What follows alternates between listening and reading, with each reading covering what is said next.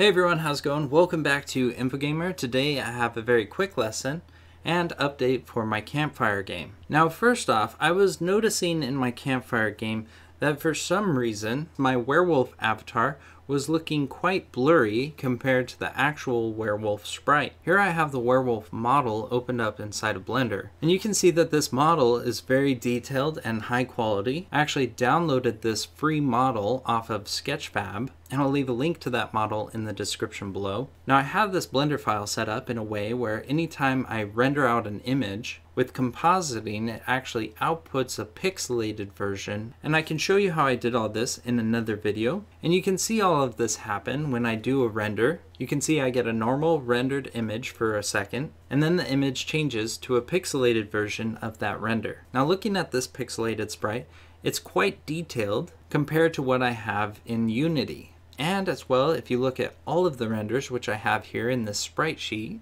you can see that each image is quite detailed. Now if you haven't done much with 2D games in Unity, and especially pixelated 2D games, you might not know this, but the solution is actually quite simple. Now the first thing that I always do when I'm working with low-res pixelated images in Unity is I'll select the sprite image, and in the inspector I'll change the filter mode from bilinear to point no filter. Now normally in the past this is all I've had to do, which in a lot of cases will actually sharpen up your pixel art. But in the case for my werewolf, it was still very blurry. To fix my werewolf, I actually had to change the max size, and I bumped it up from 2048 to 8192. And now you can see that my werewolf sprite is almost just as detailed as the original image. Now that's everything that I'm going to cover in this lesson on how to fix any blurry sprites or pixel art images that you have in Unity. If you enjoyed this video, make sure that you give it a thumbs up. If you have any questions, leave them in the comments below.